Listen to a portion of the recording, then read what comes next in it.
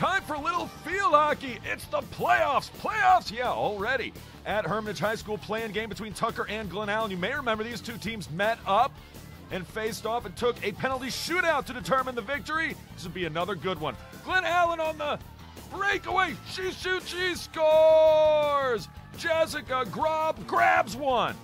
And the Glen Allen Jaguars take a early 1-0 lead with 22 minutes and change to go in the first half. Still first half. Does Tucker have an answer? Yes, they do. She shoots, she scores. Mashi Maligoda. She finds the back of the net, and just like that, the Tucker Tigers find the equalizer, and we're all knotted at one, just a couple minutes after the first goal by Glen Allen. Now then, after Jessica Grubb scored a second goal, Glen Allen now up 2-1 and looking to make it 3. And that doggle hunt, Lauren Meyer.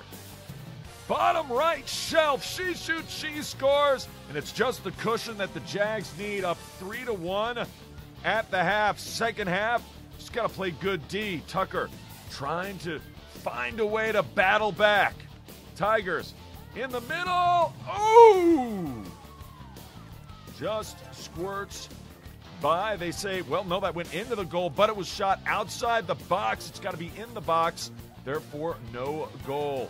Glen Allen looking to add on. Great stop by the keeper right there as Tucker keeps it a 3-1 game, but Glen Allen on the offensive in the second half. Almost gets to 4. That one just goes wide. Jags still up 3-1. Getting late for Tucker. They need help in a big way. Shot into the box, knocked around, but not in the net.